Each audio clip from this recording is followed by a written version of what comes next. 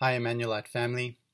Well, what a time to be living at the moment, a time of uncertainty and fear for many, a time where we're not sure what the future holds, and a time for God's people to be able to stand on the firm conviction that God is in control and that He hasn't allowed the coronavirus to slip through the cracks.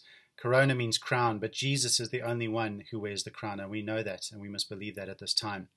But let me give you a brief update on where we stand as a church.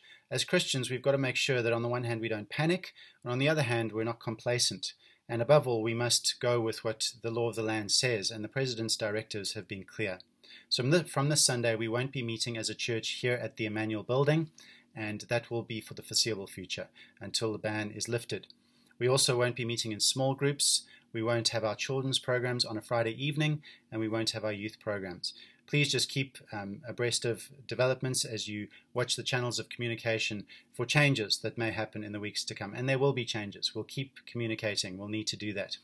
But from this Sunday, we will upload a sermon, or we will live stream a sermon, which will be available for you to watch as an individual, or as a family, or with friends, or even with a small group that you choose to gather with.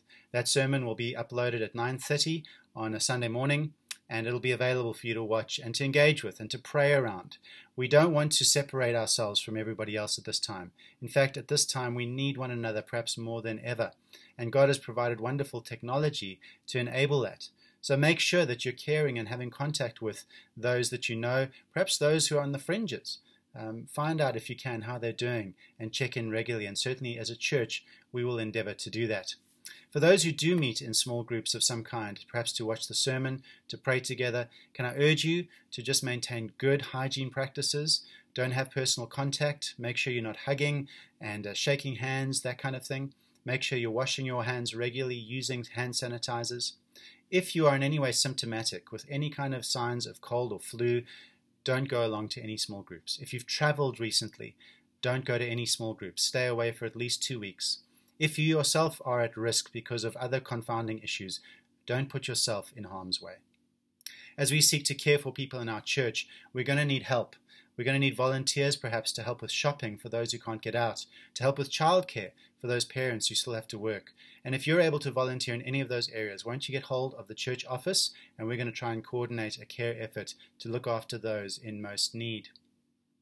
In terms of finances, can I just urge you as well to continue giving towards Emmanuel Church and towards the ministry here. We have to pay staff salaries, we have to pay our bills, and so continue to give generously towards gospel work here and towards our building fund, that God may continue to use us in the years to come. And God willing, this will blow over at some point and we'll return to some kind of normality. Most importantly, can I say that this crisis is a call to prayer. God has given us this wake-up call to say, are you depending on me? And it's a way for us as Christians to witness that to the world.